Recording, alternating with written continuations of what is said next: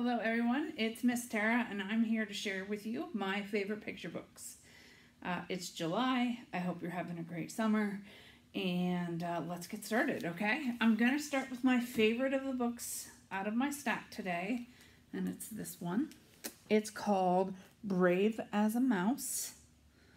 Alright, so do you think of mice as very brave? Maybe not. The illustrations in this book are excellent. It's about a fish and a mouse who are friends and they want to play together, but it's kind of hard to play together because one's a mouse and one's a fish. And as you can see, there are some other pets that live in the house too. So this one is a lot of fun. Check out the illustrations. Absolutely gorgeous. Love this one. The next book I have here is called The End is Just the Beginning, a book of endless possibilities written by Mike Bender. All right, so this is good for open-ended questions. And it talks about how the end of things is just the beginning. So the end, that is right, you read it correctly. You've reached the end and the beginning. So it talks about at the end of night, what's the beginning? Or the end of the day is just the beginning of the night. Or a dead end sign is, might take you to the ocean. So this is great for open-ended questions with your kids, and maybe ask them another thing that would be the end and a beginning, like maybe a caterpillar, because there's lots of butterflies on the front. So when a caterpillar is no longer a caterpillar and goes into a chrysalis, that's the end of being a caterpillar, but the beginning of being a butterfly. So I do like that one. This one's a little artsy. It's called Line and Scribble. It's by Debora Vogrig. All right, Line and Scribble could not be more different. Line goes straight while Scribble wanders. Line digs a tunnel as Scribble rides a roller coaster. Line draws with a ruler and Scribble, if you can see that. Sorry about that. So it just talks about the different things that Line can do. And this could be a fun art project. Draw different kinds of hair, Line and Scribble. Different kind of dancing, that kind of thing. So this one was fun, Line and Scribble. Lots of animals in these books this time. So this is Can Cat and Bird Be Friends? Can a cat and a bird be friends? By Coll Muir.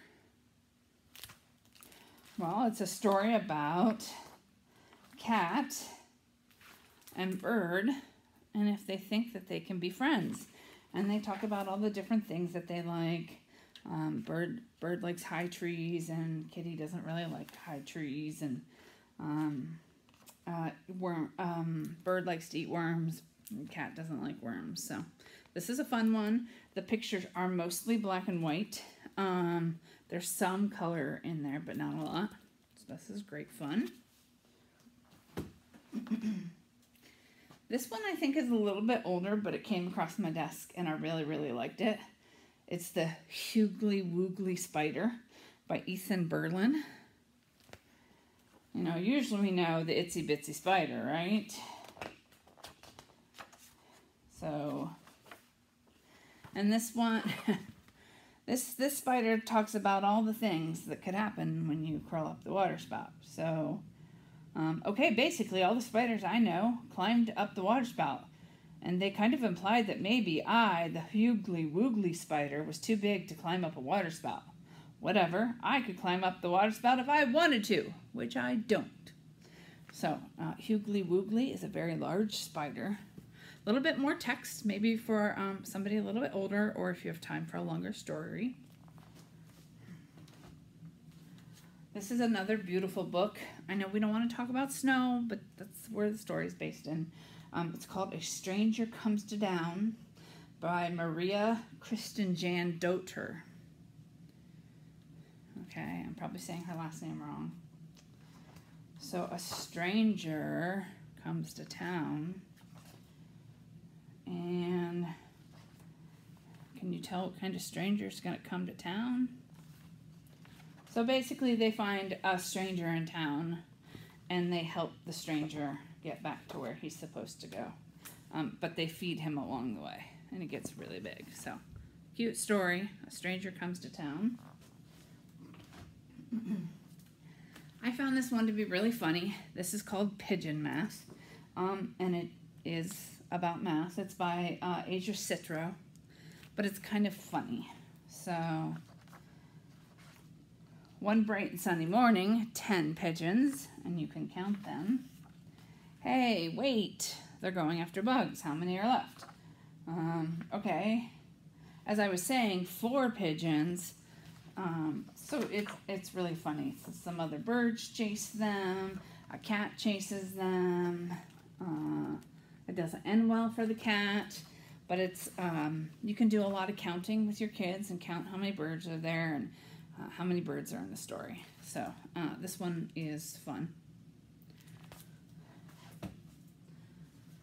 This one is called So Big and So Small by John Coll.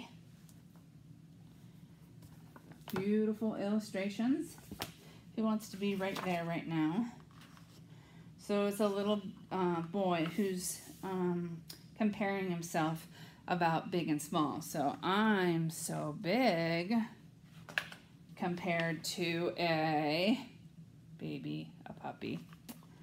But he's so small compared to a large tree or the ocean.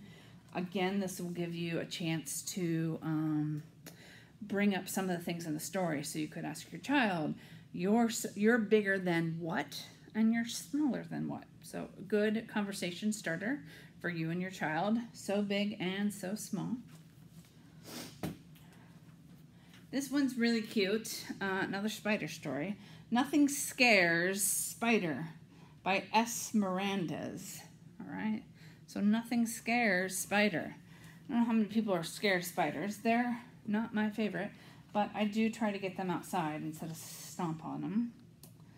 So Spider is going on an adventure, but Spider takes care of all of his friends.